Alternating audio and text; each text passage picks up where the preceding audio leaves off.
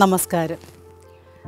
ജീവിതത്തിൽ നന്മകൾ ഏറെ ചെയ്തിട്ടും പ്രതിഫലമായി തിന്മകൾ മാത്രം ലഭിക്കുക, ദുഃഖങ്ങൾ മാത്രം ലഭിക്കുക, അതേപോലെ തന്നെ പ്രലോഭനങ്ങൾ ഏറെ ഉണ്ടായിട്ടും സത്യവിശ്വാസം ത്യജിക്കാതിരിക്കുക, ഇങ്ങനെയൊക്കെ ജീവിച്ച ഒരു വ്യക്തിയായിരുന്നു ബൈബിൾ പഴയ നിയമത്തിലെ തോബിത്ത്.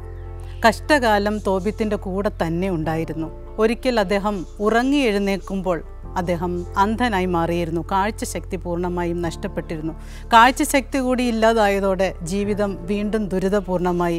അപ്പോൾ പിന്നെ അദ്ദേഹത്തിന് ജോലി ചെയ്യാൻ സാധിക്കാതെയായി. പകരം ഭാര്യയായ അന്നയാണ് ജോലിക്ക് പോവുകയും കുടുംബ ചിലവുകൾ നിർവഹിക്കുകയും ചെയ്തിരുന്നത്. ഒരിക്കൽ അന്ന ജോലി കഴിഞ്ഞു കൊണ്ടുവന്ന ആട്ടിൻകുട്ടിയെ കണ്ടപ്പോൾ തോബിത്തിന് സംശയമായി. അവൾ അത് മോഷ്ടിച്ചു കൊണ്ടുവന്നതായിരിക്കുമെന്നോർത്ത് തോബിത്ത് അന്നയോട് വഴക്ക് കൂടുകയാണ്.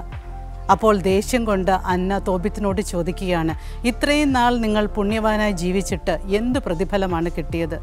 ഭാര്യയിൽ നിന്നുകൂടി ഈ പരിഹാസം കേട്ടതോടെ തോബിത്തിന് ജീവിതം മടുത്തു. അദ്ദേഹം മുട്ടിന്മേൽ നിന്ന് കണ്ണുനീരോടെ ദൈവത്തിനോട് പ്രാർത്ഥിക്കുകയാണ്, ഞാൻ സഹിച്ചു മടുത്തു, എൻ്റെ ജീവൻ തിരികെ എടുക്കണമേ. പ്രിയമുള്ളവരെ, തോബിത്തിൻ്റെ കഥ ഒരു പരിധിവരെ നമ്മുടെ ഓരോരുത്തരുടെയും കഥയാണ്.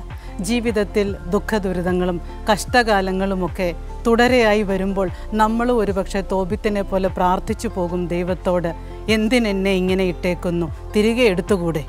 നാം നന്മകൾ മാത്രം ചെയ്തിട്ടും നല്ല രീതിയിൽ മാത്രം ജീവിച്ചിട്ടും തിരികെ നമുക്ക് ദുഃഖങ്ങളും ദുരിതങ്ങളുമാണ് ലഭിക്കുന്നതെങ്കിൽ അത് ദൈവത്തിൻ്റെ തിരുവിഷ്ടമായി കാണുക. അപ്പോഴും ദൈവത്തിൽ പൂർണ്ണമായി വിശ്വസിച്ച് മുൻപോട്ട് തന്നെ നീങ്ങുക. തീർച്ചയായും ദൈവം നമ്മെ വഴി നടത്തിക്കോളും. തീർച്ചയായും ദൈവം നമുക്ക് ആത്യന്തികമായി ഒരു നന്മ കരുതി വച്ചിട്ടുണ്ടാകും. ആ ഒരു ശുഭാപ്തി വിശ്വാസമായിരിക്കട്ടെ നമ്മെ മുൻപോട്ട് നയിക്കേണ്ടത്.